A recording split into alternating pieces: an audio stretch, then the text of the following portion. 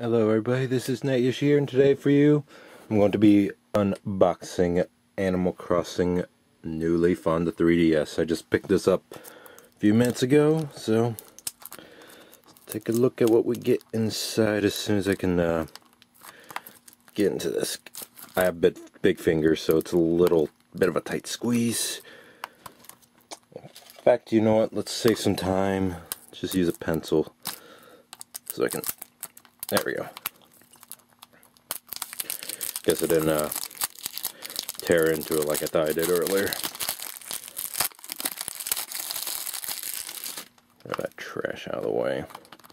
And here's the case. There is the cover unwrapped. Here's the back.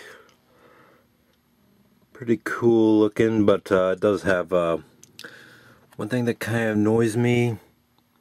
Basic reading ability is needed to fully enjoy this game. I hate it when they do that, because the thing is, you know, if I don't know how to read, then would I really read that?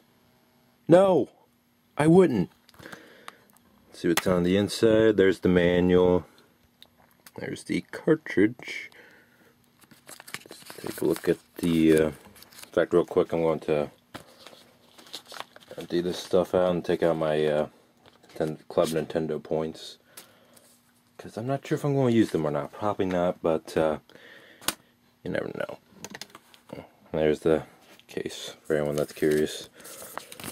So here's suggested games: Luigi's Mansion, Dark Moon, which I got; Lego City, which I'm going to wait on a little while longer; Donkey Kong Country 3D.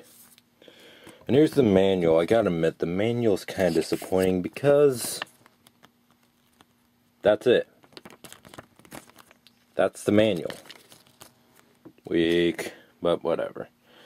I can live with it, so that's Animal Crossing New Leaf, so I'm going to play it for the rest of the day probably, and I'll see you all later. Bye.